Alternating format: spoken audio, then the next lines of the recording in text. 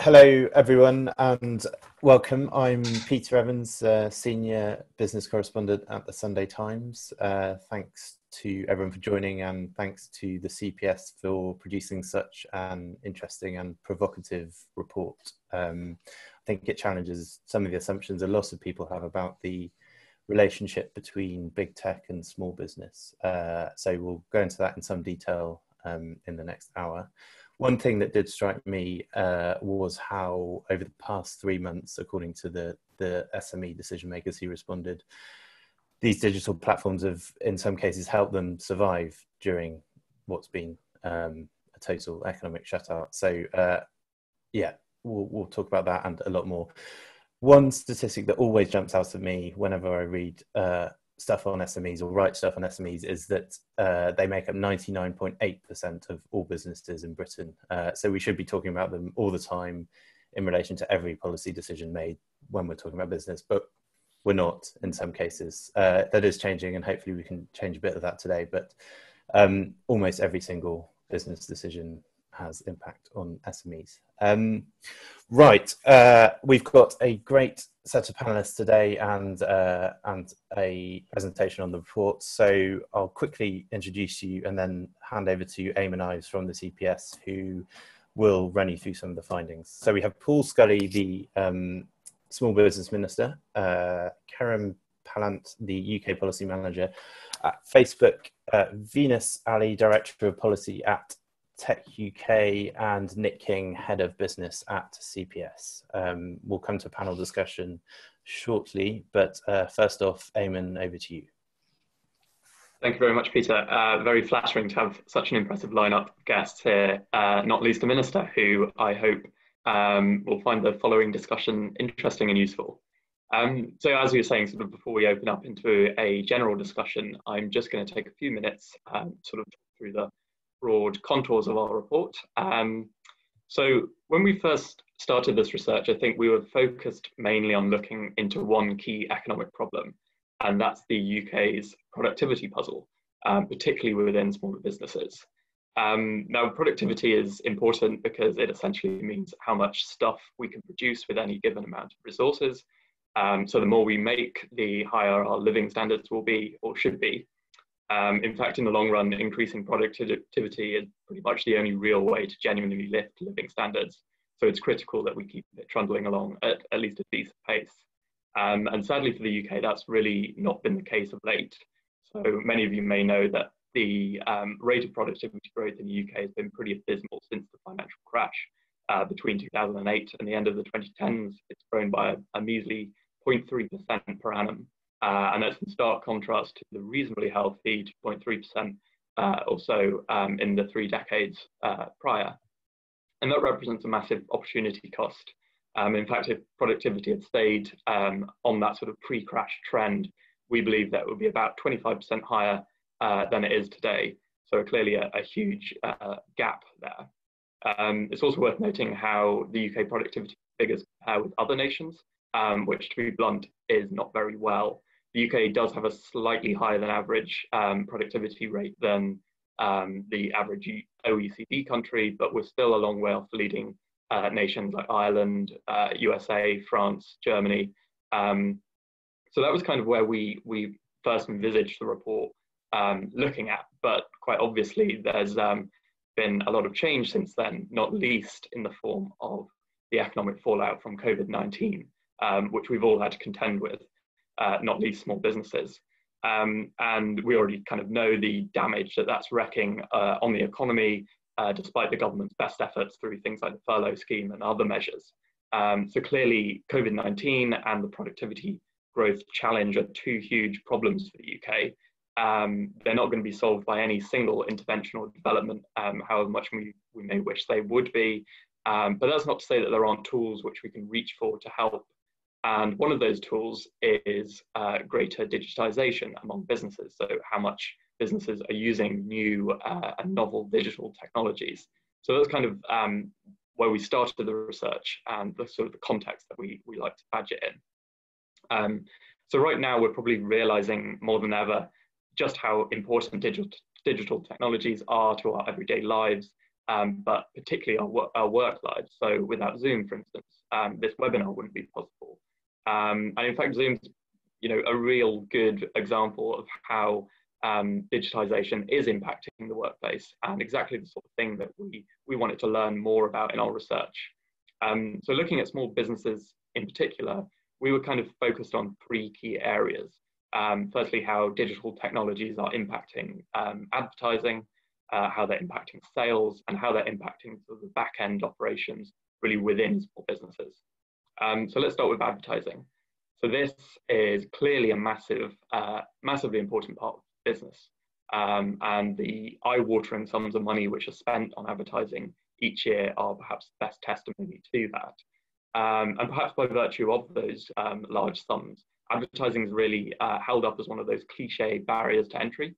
It prevents smaller firms from competing with bigger ones as effectively as we might want them to, because they simply can't afford to shell out on expensive ad campaigns like a big retailer might. Digital advertising, however, poses an interesting question here, because not only has digital advertising brought the costs down of advertising in general, studies also suggest that it's actually more effective than advertising in, say, print or television. So one study, I think from last year, found that $3 of digital advertising in the USA had around about the same effect as $5 of print advertising. So there's a win there in terms of falling costs, which bring advertising within reach for smaller businesses, but also the fact that it's generally more effective in the sort of the bang for buck that you get from it. But we found that digital technologies help in another way here. So specifically platforms like Facebook or Twitter or Instagram, they can sort of harness the data of their users and allow firms taking out digital ads to really target who they want to get to. And essentially that means that firms aren't wasting money putting adverts in front of people who probably have no interest in buying the product at all. So that's another way which digital technologies are helping. But beyond that, there are even other ways. So things like social media would be a classic example of where firms can effectively advertise in all but name, and effectively at zero cost. So for instance, if you set up an Instagram account, maybe you're like a bakery or something like that, you can amass a following of users who follow your content, push stuff out to them, showing your product. And I think we'd all agree that that's basically advertising just for free. Now, of course, the purpose of advertising is to get us to buy stuff. And that's another area where digital technologies are revolutionizing the world of e-commerce and things like that, arguably to smaller businesses' advantage. So we found that the value of e-commerce sales has really rocketed over the last decade, up by around about 60% compared to 2009 figures. So we now spend just shy of £700 million each year buying things online. And if my lockdown Amazon habits are anything to go by, that's certainly going to be a lot higher this year. So where small businesses do well out of the rise of e-commerce is that it sort of breaks down another key barrier to entry. So since the internet has come along, having a defined physical presence on the high street or perhaps in a shopping centre is not quite the must-have that it once was for a small business. I'm sure the minister knows full well about how expensive retail space can be, but the internet really allows some businesses to forgo all that. So nowadays, a small firm might find they can operate just as effectively out of a home office, maybe with some warehousing nearby, and that should be welcomed because, like we say, it's breaking down one of those barriers to entry which reduce competition. And lastly, we turned our attention on how digitization is changing sort of the nature of the back-end business operations, the stuff that sort of goes on behind closed doors away from the customer. Probably the least sexy of the three things, but still very important nonetheless. So here we're talking about how things like computer systems are helping small businesses automate things, how they can make them more agile, stay on top of their work better. Speaking from experience, I don't think I'd have managed half as well during lockdown without things like Trello or Slack to keep in touch with my colleagues and sort of up to speed with what they're doing. And that's sort of something we found through polling and focus groups, definitely replicated across many small businesses in the UK. We're also talking about things such as digital accounting here, which perhaps speeds up boring administrative tasks like paying taxes and helping to overcome things like late payments, which is obviously a scourge for many small businesses in the UK. And fundamentally, a lot of these sort of digitization trends we found really allow businesses to focus on what they do best, rather than spending hours and hours laboring over forms or bureaucracy or doing things manually.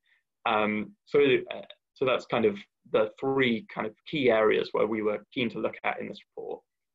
But we also talk about other things. We talk about how novel digital platforms are really allowing the creation of a new wave of entrepreneurship, as well as looking at just how important the digital sector is for the UK, not least in terms of the jobs that it adds, value to the economy, and so forth. So perhaps I'll touch upon some of those later, but I think conscious of just how many good speakers we have to hear from still, I'll leave it there for now, and hopefully come back to some of that later. Great, thanks, Eamon. Now, could I introduce Paul Scully, who's the Minister for Small Business, for some opening remarks? Thank you very much, Peter, and thanks, Nick, and everybody else for the invitation to speak to you today, and producing the report on how big technology companies can work with SMEs and the wider digital skills agenda. It's going to be a huge part of the SME recovery. We know how incredibly hard it is for SMEs at this particular time. It's clear that the UK economy is going to face significant challenges because of COVID-19. And the economic landscape is going to look very different. What I've been doing over the few weeks that I've been a minister, it seems like a long time because of the situation, is speaking to the SMEs, speaking to the retail sector, to the hospitality sector. And if we just go back to the last general election, we talked about two things with business, in terms of business in particular in my area. One was to make sure that the UK was the best place in the world to start, to scale up, to grow a small business. And beyond that, I want to make sure I go further. I don't care where you are in the UK, you should be able to, it still should be the best place to do all of those different things. And obviously digital equality around the regions is going to be so important to make that happen. But we also talked about the employment bill that we're going to be bringing in front of Parliament soon, which at the middle of that is all about making flexible working the default option for people wherever possible. And clearly, this is one of those conversations of many that have been accelerated because of the situation that we find ourselves in. So in terms of the negatives, that we have to face the challenges, it's the future of our high streets. In terms of the positive, it's flexible working and digital take-up. But ironically, digital technology and the internet in particular, and apps around the internet have probably accelerated the decline of the high street in many ways. But ironically, it has a major role to play in saving the high street in that new guise, that new reality, when we have the permanent behaviour changes that sit behind the new normal at the moment. So you've got the new normal of social distancing, but you've got the new reality that's coming up soon about permanent behaviour changes where people are going to be working from the more flexible working, which is going to take that office HQ lunchtime economy from independent sandwich shops, for example, coffee shops and the like. And the fact that fewer people are using cash at the moment because of the rise of contactless payments for hygiene reasons. So all of these things have a massive digital aspect to them that we need to work on. Eamon talked about late payments, and this is a massive area that we need to continue to work on for small businesses, because cash flow is absolutely everything for small businesses. And one of the interesting conversations I had with one of the main accounting software companies is that because they now work everything's in the cloud for them, they can actually look at the anonymized data through go through their server, so they can see how late payments have been affected and sort of lengthened and shrunk over any given time. So they can see exactly how big businesses in general, not in specifics, but in general, are behaving towards smaller companies. And clearly payments have been getting later over the last few weeks. So it's something that we can work with technology companies to really get that rich data so that we can come up with solutions for those kind of issues.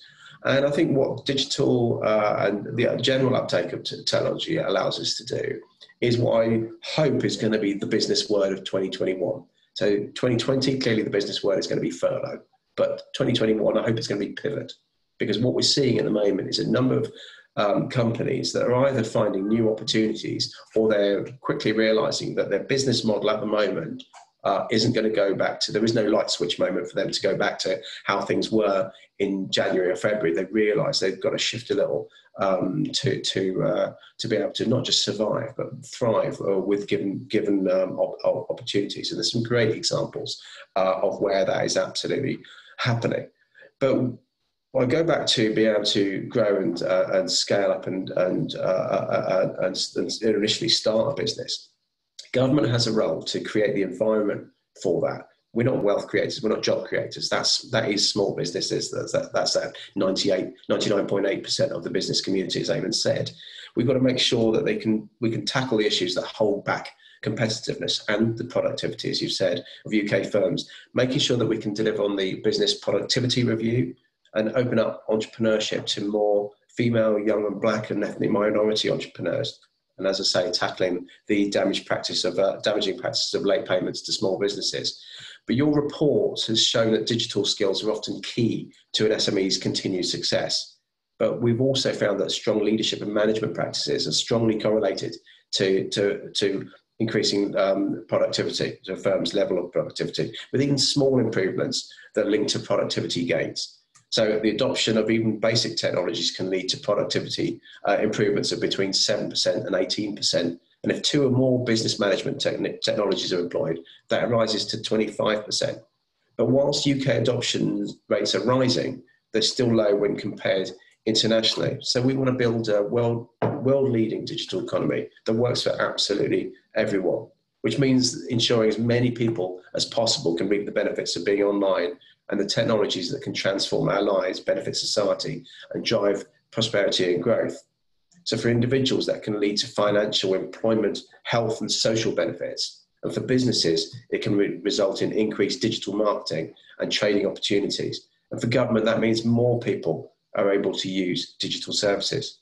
So we know there's a high demand for digital skills across the country, with the DCMS commissioned Burning Glass report of 2019, which demonstrated that at least 82% of advertising openings require some level of digital skills. Data skills were predicted to be the fastest growing digital skills cluster over the next 5 years. The Department for Education's Employer Skills Survey in 2017 showed that approximately 73,000 skills shortage vacancies in the UK were attributed, at least in part, to a lack of digital skills. That represents 33% of all UK skills shortage vacancies. And that significant lack of digital skills includes basic computer literacy, involved in 50,000 of skill shortage vacancies, 23% of all of those vacancies, as well as advanced and specialist IT skills, which is about 46,000 skills shortage vacancies, or 21%. So there's so much we can do, more that we can do. That same survey showed that employers struggle to fill 26% of vacancies in the digital sector due to applicants lacking the right skills, which compares to 22% of vacancies in all UK sectors. So your report is really welcome in spurring on this debate, making sure that it gets lifted off the page and absolutely brought in, not just to government thinking, but importantly to SMEs, who can then learn the lessons and work closely with big technology companies as well, because that close working relationship is going to benefit both of those types of companies, and therefore the UK economy as a whole. Thank you. Thanks very much. Before we move on and ask the panelists to introduce themselves, I should have said earlier, please do ask some questions. You should have an option on the toolbar at the bottom to ask some questions, and we'll do that in a few minutes. But either specify who you'd like to ask them to, or come up with a general one, and we'll try to get through them all.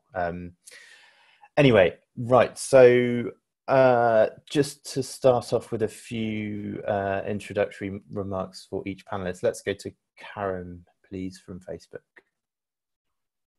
Hi, thank you very much, Peter, and thank you, Minister, for your remarks and for the really thoughtful contribution around the impact of digital for business in the UK, and to Eamon for a fantastic report.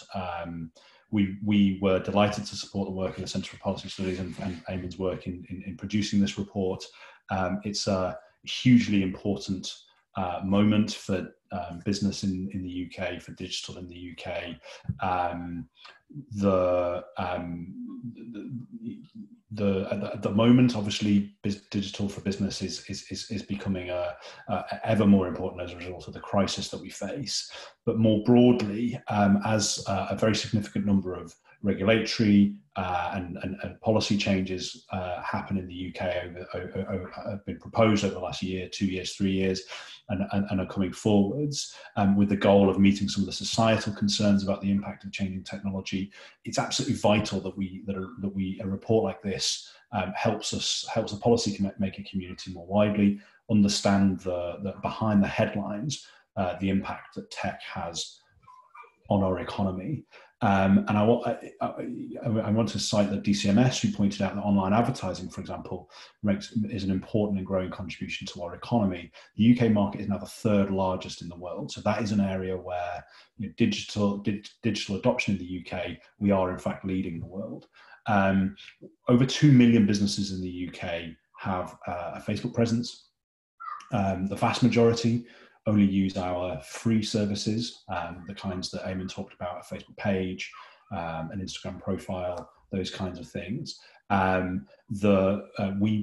We are major investors in London, over 3,000 at the start of this year. We're hoping to have 4,000 staff in London by the end of the year, with space for 6,000 next year opening. And this report is a really valuable reminder of why getting policy in this area is so crucial. Just a few years ago, advertising wasn't an option for many businesses, as Eamon talked about. It was too expensive, too broadly targeted, to be cost effective. Now advertisers can use our free tools, as I talked about, or simple affordable advertising that breaks down barriers to entry, not just for smaller businesses into markets dominated by larger businesses, but some of the types of businesses that the Minister talked about, women entrepreneurs, BME entrepreneurs, a broader range of businesses can now enter those markets. SMEs can compete and challenge with much larger big businesses much more effectively. And when we know that, and this goes to the point that the Minister made, that we know that when businesses in the UK grow, Facebook grows, it is clearly the case that in some areas and in some markets, platforms and smaller businesses may well be in competition, and there may be an impact on the high street. We're really robust about the fact that actually we believe that we make a positive contribution to the fact that small businesses on the high street can reach their local customers and let them know about what's going on much more effectively than they could before. So actually, we believe that the relationship is much more symbiotic than that. Now, it's clearly not universally the case, but for every platform and every high street. But that's where we believe we stand. And right now, we know that with the crisis that's facing our society, and the health crisis and our economy, we know that businesses of all sizes are being forced to adapt.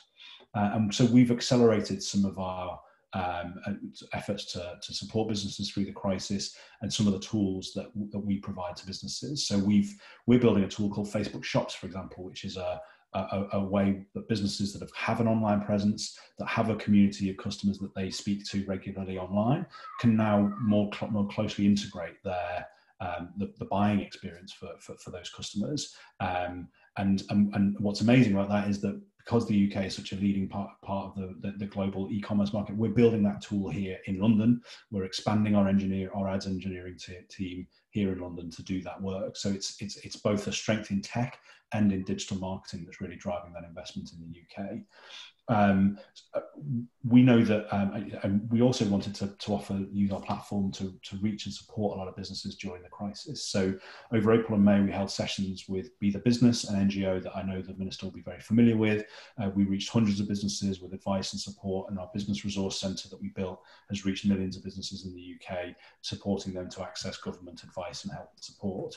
We're now rolling that out with Be The Business. We aim to engage 250,000 businesses in the UK in the next 12 months on our our platform and more widely with an automated messenger bot and with peer-to-peer support on Facebook through Facebook groups. We know, as the Minister talked about and as Eamon talked about, that UK businesses have in some areas been slow to adopt technology. We also know that when it comes to social media and digital marketing, that they lead the world in many ways, and the small business tech adoption of the kind of tech we offer, which is consumer-facing, simple, accessible, is the kind of tech that UK businesses really do adopt. And therefore, we want to use our platform to spread the tech adoption amongst small businesses, working with partners like Be The Business, and using the evidence base of this fantastic report to back that work up, and really to help play our part in building a recovery here in the UK. Great, thank you, Karen. Next to Venus, I think. A couple of Thank you very much, Peter. Thanks, Peter. And thank you to CPS for inviting me to join this discussion. I don't think you could have had a more timely report on the eve of the Chancellor's statement on Wednesday. So just very quickly, why are Tech UK involved in this conversation and who are we?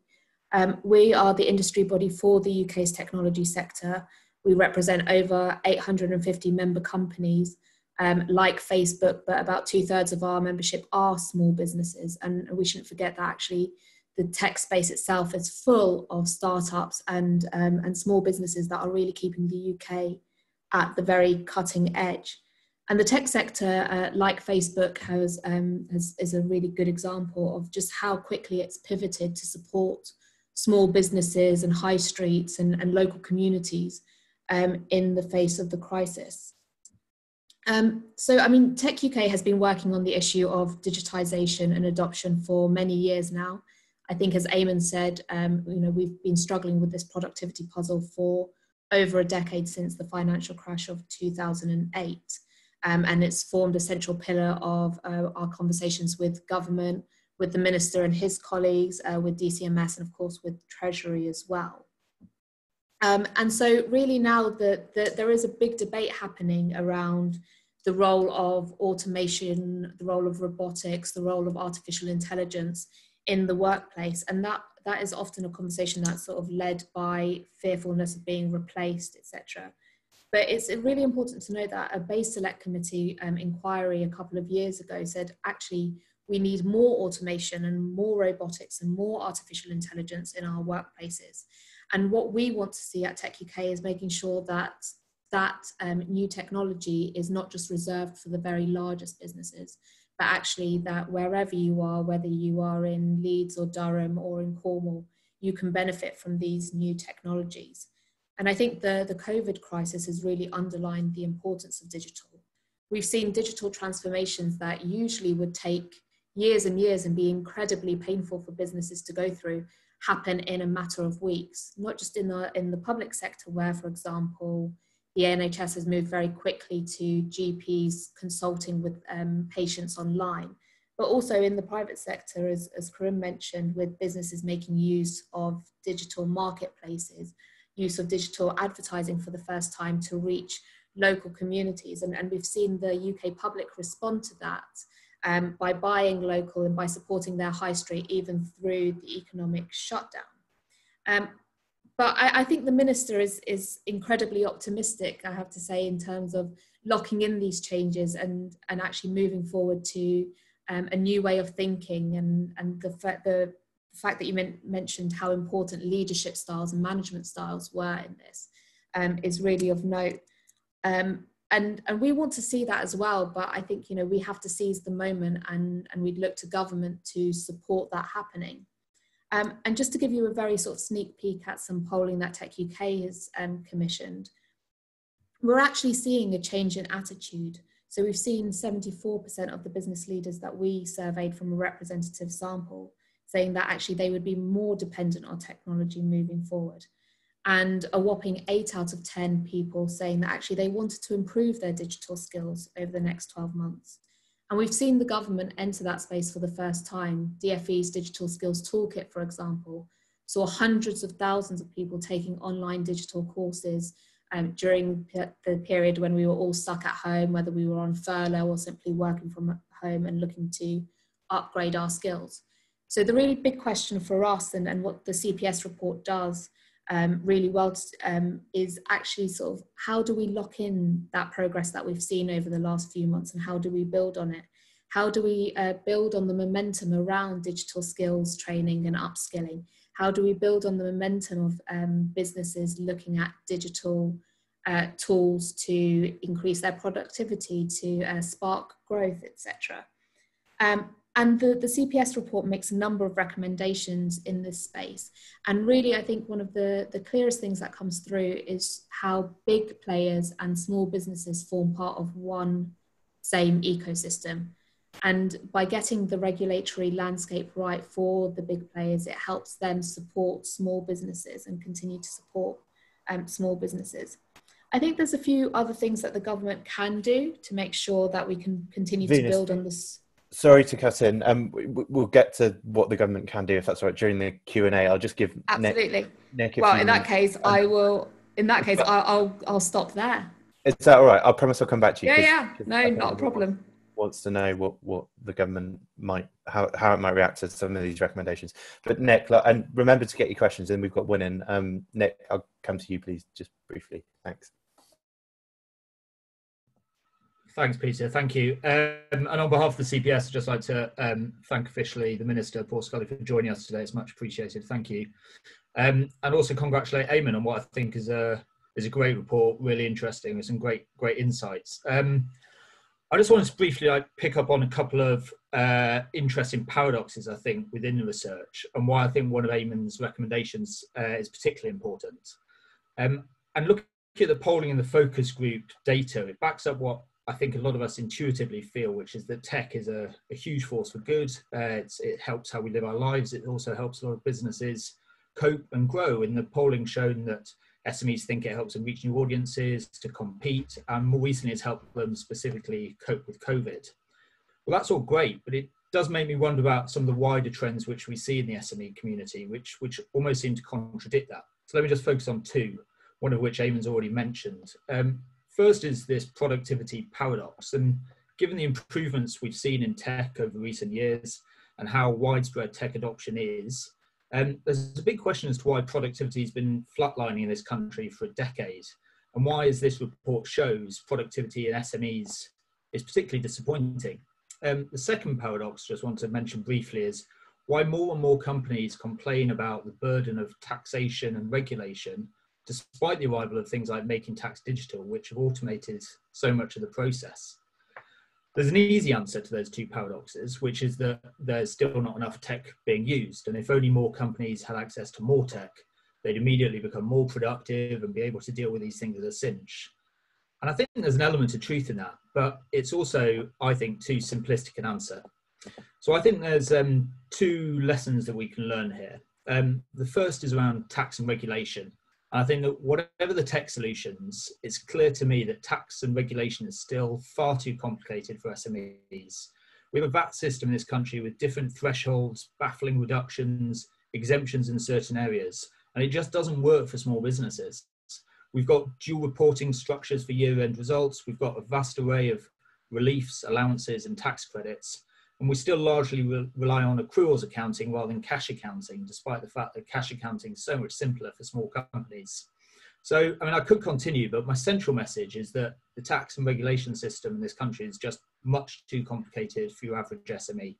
So I'd urge the government to radically simplify tax for SMEs as a matter of urgency. And more generally, I'd urge the government to put SMEs first and foremost in their thinking. And I know the Minister is particularly keen on that and bangs the drum, but it's a message that the rest of government has to hear. And I'd urge the Treasury in particular to think about the burdens that are felt by SMEs, with which, of course, technology can help, but there's a lesson for government as well.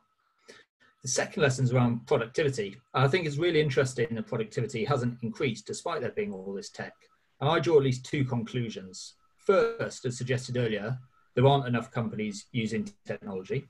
And the polling showed that half of those polled think their businesses know how to make use of digital platforms, but it still leaves half who don't. And the Minister talked us through some of the skills gaps earlier. And as for the 50% who say they do know how to use tech, well, they might be right, they might be wrong, but the figures suggest that not as many of them are right as we'd like to be. So I think there's a conclusion to be drawn that not enough companies are using the right sort of tech in the right sort of way. And that, I think, is where Eamon's recommendation about skills and training comes in. Eamon calls for flexibility around the apprenticeship levy, and he suggests that tax breaks for people doing self-training should be looked at more closely. And I think that's just the sort of activity which, as the Minister has said, can help businesses pivot in the future. Thanks very much. Great, thanks, Nick. And I forgot to say, Eamon, thanks for the report. It really is well written and interesting stuff. Right, we've got a few questions that have come in. I'll just kick off with one to the Minister, if that's all right, and kind of leading on from what Nick was saying. How extensive should the role of government be in boosting the digital capabilities and skills of small businesses, and how much should it be down to the business owners and directors? Well, I talked a bit about the beginning about the fact that government doesn't create jobs, doesn't create wealth, apart from, when we're doing infrastructure projects, it's slightly different. But in terms of this, what we can do is set the atmosphere, the ethos, and give opportunities, and then it's very much for others to take up the mantle. I think people tend to. I've run small businesses, and I noticed one of the other questions about micro businesses. That was my world for 20 years. Setting up businesses around my kitchen table, my bedroom, causing an office. So actually, flexible working for me has not been much of an issue because it's just back to where I was before. So we can set the opportunity, but actually, if you're going to engage people, as long as it's got government backing, so that people can see a sort of benchmark of quality, then actually businesses tend to like to learn from other businesses. People that have been there, done it, and got that expertise. But having said that, what they don't want to do is to wade through necessarily a load of risk of someone charging you this amount or that much, an eye for the main chance. And Cam talked about the number of businesses that are using Facebook's free products. And you can see clearly you can pay Facebook for additional products, but there's a wealth of free products out there that companies like Facebook provide for the right reasons, because as he says, when those small and micro businesses do well, Facebook does well. So that's the sort of partnership that we want to encourage. So government can only go so far, but definitely set the atmosphere and give those opportunities. Yeah, well, fingers crossed that happens. Right, Venus, I'm conscious I cut you off. So you were just sort of getting on to what you think the industry from the Tech UK would pick up from the report as your and I think actually the Minister hit the nail on the head when he said about creating networks and actually badging something as government backed. I think what government can do is lend credibility and confidence to individuals that this is a scheme that has that is high quality, or actually acts as the sort of convener. And I think with the government's levelling up agenda, it's really about how can we empower LEPs and how can we empower local networks to grow, because businesses love to learn from each other. And big players like Facebook with their business resource centre, etc., provide a forum where businesses can learn from each other and where high quality advice and guidance can be sort of distributed. And so seeing government at all levels act as a convener and as a sort of contributor to the discussion is something really positive, and that we'd really like to see built on as part of the levelling up agenda. And while you're on, one of the questions that has come in, it's a pretty broad one, but essential. How do we ensure that people have the skills for the digital economy? And my add to that is, we all know we need it, and we've all known we've needed it for a long time, but the skill shortage is huge. How do we? Yeah, the skill shortage is really huge in the UK. We lose about 63 billion worth of GDP every year because of the digital skills gap. And I think really as a nation, we need to get back to lifelong learning. And by that, I don't mean that we all now need to go and get a different degree or enroll in college, but actually how can we break down learning into that something that is much more modular, something that we can do to fit in around our lives.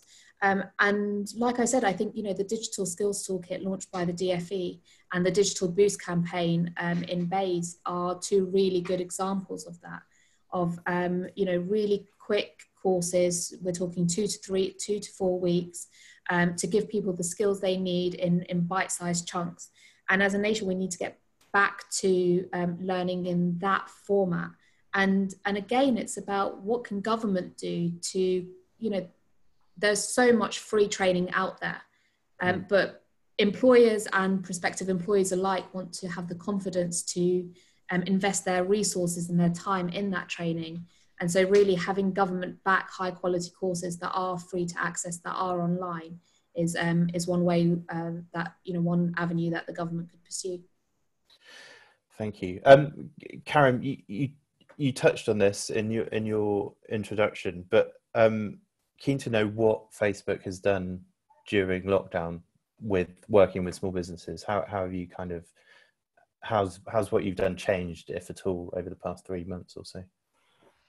Absolutely, yeah. I mean, so we've and to the point about the sort of how do we get tech to using sort of small businesses using more tech. There's a sort of broader there's a broader question about what do we mean by tech, which is essentially like small businesses use the tech that they understand, that they feel confident with, and that they know is going to drive value for them. I was struck by some of the conversations, just some of the round tables that Eamon organised, where the sort of fingers burnt issue for small businesses of having invested in a tech product and spent time training your team and it not working was a real barrier. So what we've seen during the crisis is that businesses have not had a choice, and they've latched onto products that they know, understand, that they feel confident with, that they know they can see that where the value is driven. And we can be hopeful that having adopted those tools, that they see the value in them, they feel confident with them, and they understand them, and they don't go back to the way that things were before. But we also had lots and lots of businesses that had already been using our technology, because our technology is incredibly consumer facing. It's incredibly basic, actually, in terms of what the tech knowledge required of somebody to use our tools. But we also knew that those businesses were finding things incredibly difficult for a whole range of other reasons. So the first and most important thing was just getting them the information that they needed about government support, about where they could access training, and also how they could use our tools to help pivot their business. And so that was a big priority for us. That was a series of webinars, but it was also our business resource hub, which we literally showed to every business who opened their Facebook account. We've also, as I said, accelerated some of our kind of commerce tools. So there's a lot of a kind of shift, as people have talked about, of moving beyond merely advertising and so on, into building kind of online shops and tools and things like that small businesses can do. So we've accelerated a lot of that work and brought a lot of that forwards. And we are also doing a listening exercise with the World Bank and the OECD, who are our long-term partners around data, around small businesses and what small businesses are telling us. We publish the US data. We're hoping to have the UK data and data for other countries very soon. And that's in a project with I say, the World Bank and OECD, to understand how the many businesses that are using our platform are dealing with the crisis. But it's been a case of getting the right information to people, helping them to pivot their business. And the final thing I would say is this communities thing, the peers thing. So one of the things that's going to come out of it, be the business partnership that we have, is this set of business communities, so Facebook groups, where businesses that have been through the initial webinars and trainings can get together and discuss and share ideas, because that community of business people is something that we feel we can really offer that's a bit unique to us. Great, thank you. Nick, one for you. Do you think there's an appreciation or an understanding of small businesses at the top end of government? Do you think there's enough of an understanding? Do you think it needs to be higher up the agenda? Yeah, I mean, it's a really interesting question, and the polling that we've done, both through this particular bit of work, but also that we did as part of just a wider ranging piece of work looking at small business a year or so ago, called Think Small, shows that certainly the perception of small businesses themselves is that there isn't that sort of understanding and recognition at the heart of government. I actually think the Boris Johnson administration is talking a pretty good game on SMEs. I think the sort of pillars upon which it is building its economic future, in particular around the levelling up agenda, necessarily rely on successful small businesses. And I think there's a real appetite to engage that goes right the way to the top and to the centre of government. And number 10 is clearly mindful of the fact that they will do well to hear more from the front line and people who are experiencing what it is like. But that does reflect as a wider phenomenon that I think has been going on for some time and is natural enough in some ways, that it is easy for officials, it is relatively easy for ministers and MPs, although I think they're less guilty of this because they all have constituency seats and they necessarily therefore deal with a lot of smaller businesses. But it's understandably easier for officials, in particular sitting in the Department of Business, to engage with bigger businesses and to engage a great deal with the CBI in particular and the IOD and the other business groups who tend to represent bigger business. And they are not, as you said in your introductory remarks, they're not the majority of business people in this country. 99.9% of businesses are SMEs, 99% are small businesses. And that is your average man or woman living in individual towns, villages, up and down the land, who need support and understanding from business. And as the Minister said, the government's not the wealth creator, but it does create the conditions. And a lot of the time, I think there is a failure to recognise and to put into place policy which supports those businesses as best they can. Yeah, and coming back to the Minister, please, and I think you've seen the question, but effectively it's saying, do we not need a Minister for micro businesses because their needs are slightly different to... They are, and frankly, I sort of, small business rather than SME business is in my job title. But I would include that in micro. I know their needs are different, and as I said before, I've been there, done that. So much of the support that we were introducing at pace in the beginning of the pandemic is stuff that, crikey, they're but for the grace of God. I've paid myself through dividends, so I do empathise with those people who've fallen through the cracks, those directors that we've not been able to support.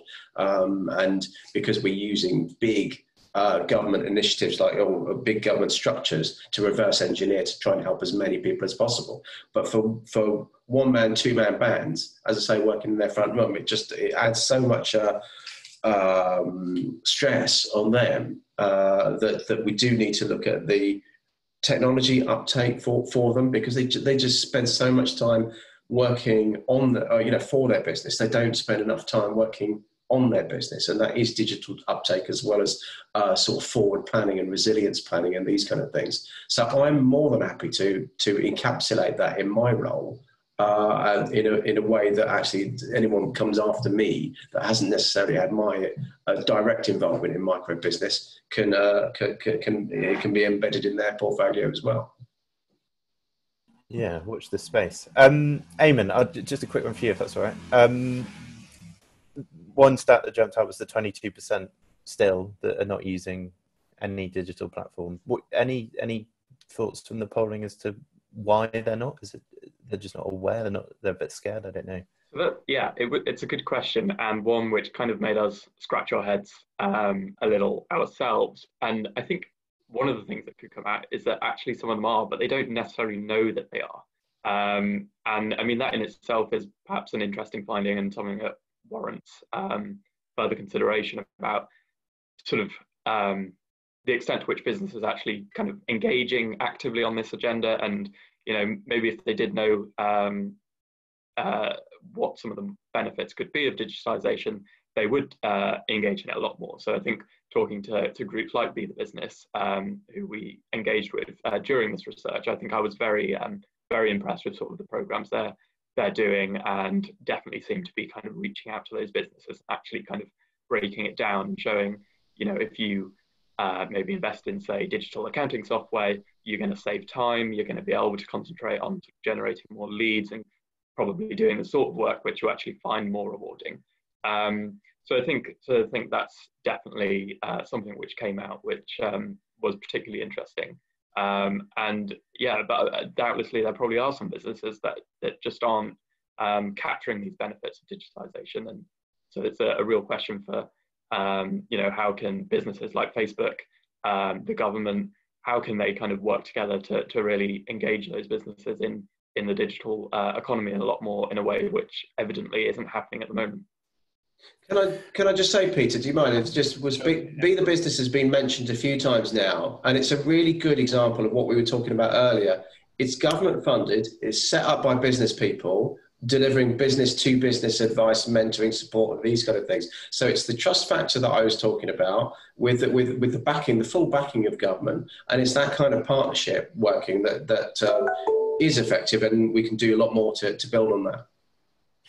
Yeah, and but I think it's a positive move that the CBI now has Tony Danker as their He gets it, totally gets it, doesn't he? So fingers crossed that works well.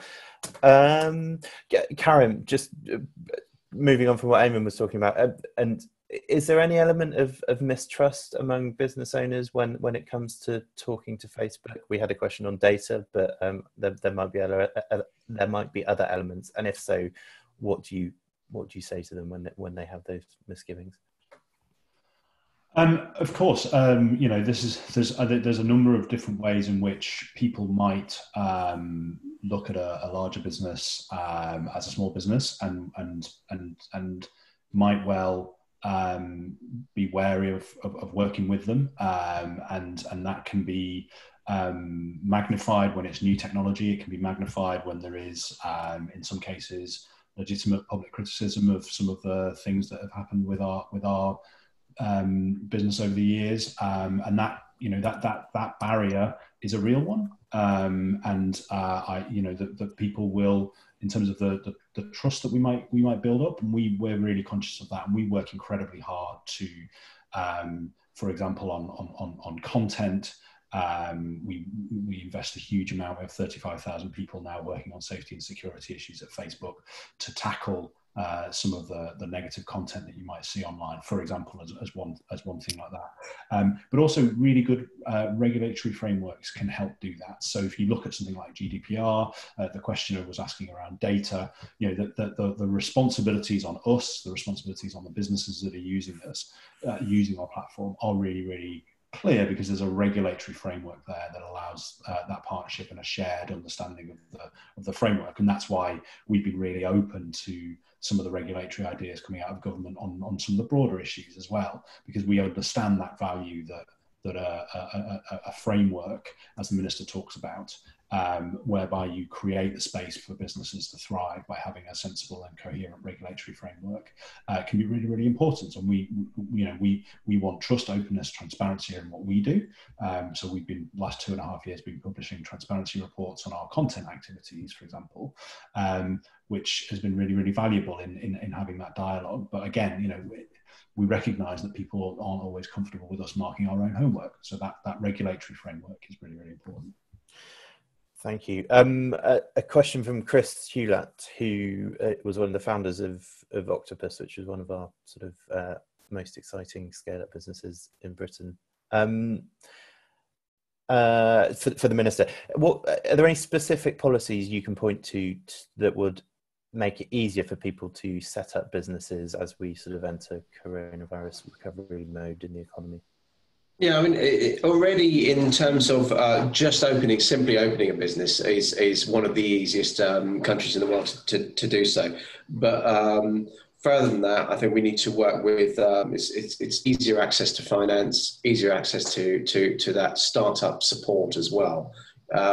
Because when I set up businesses, these small businesses, I didn't really look to government. I didn't look to my local authority. It was not networks, but it was actually through if I needed advice, I'd probably looked for it myself, or it'd be through a bank, accountant, and that traditional path. But it's really developing the growth hubs to make sure that the support and encouragement can come through there. As I say, absolutely consistent around the country, rather than necessarily policies to make it easier.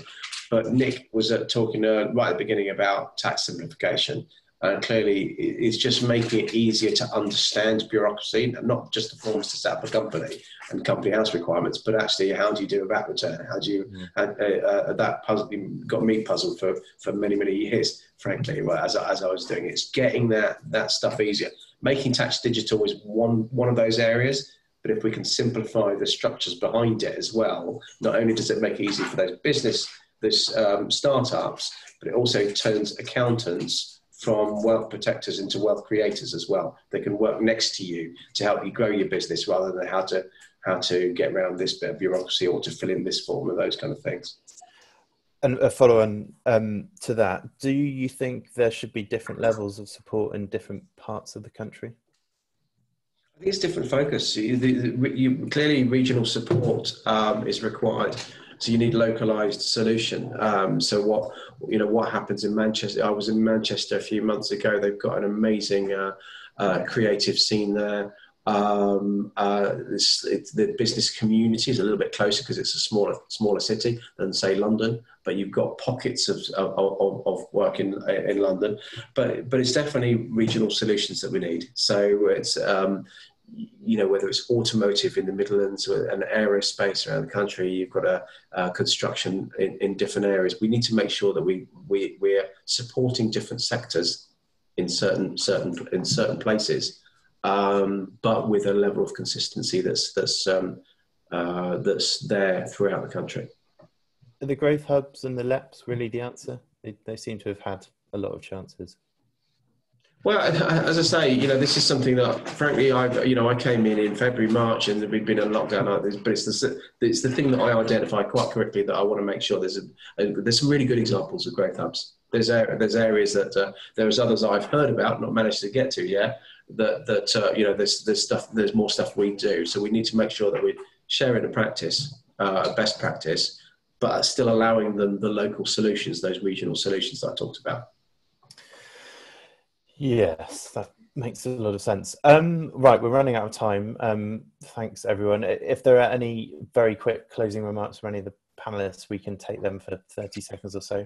Otherwise, right, it just remains for me to say thank you very much to all our panelists. Thanks to the Small Business Minister, Paul Scully. A really fascinating, timely report that I think, crucially, unlike some of these reports, actually has a lot of action points that can be worked on. So it would be good to see some of those happening, particularly on productivity and levelling up help for the regions, which are going to be so essential in the next few months and years.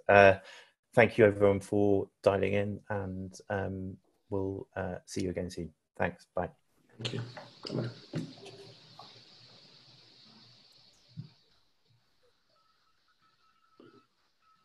Cool. Well done. See you. Okay, he's gone. Right. Thanks very much, guys.